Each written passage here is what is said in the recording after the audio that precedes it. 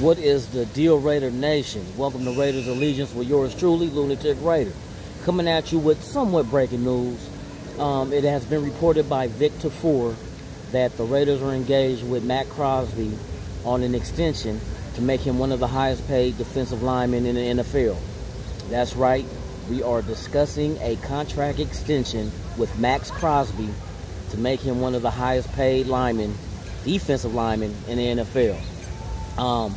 Shoot, that's good news. That's good to sign somebody that's a building block on our defense that has so much potential. So let me know in the comments what you guys think, what you think the money should be and how many years.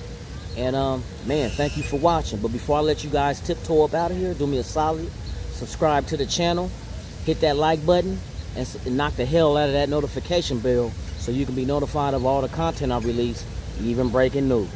Like, once again, thank you for watching Raiders Allegiance with yours truly, Lunatic Raider. I'm out.